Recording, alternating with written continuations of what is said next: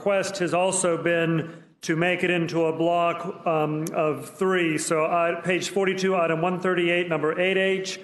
On page 50, item 144, number 1H. And on page 70, item 213, number 3H.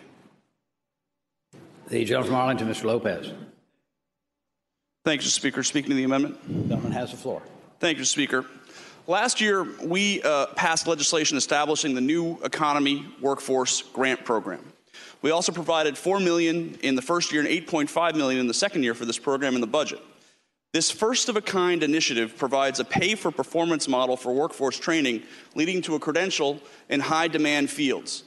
The program has already been so successful that the demand is anticipated to exceed the $4 million allocated for the first year of the program. That is why the governor's budget language had an extra $1 million.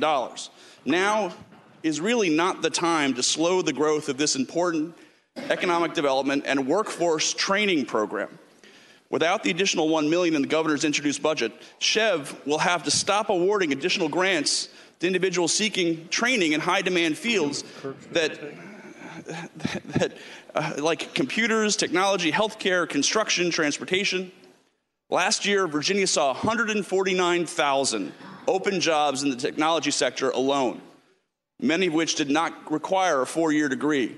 Offering incentives for individuals to complete training and earn credentials in high-demand fields is critical for economic growth in every corner of our Commonwealth. We need a budget that works for working families. This amendment hurts working folks trying to get credentials and better jobs. I hope it will be the will of the House to reject this amendment. Shall the committee amendment be agreed to?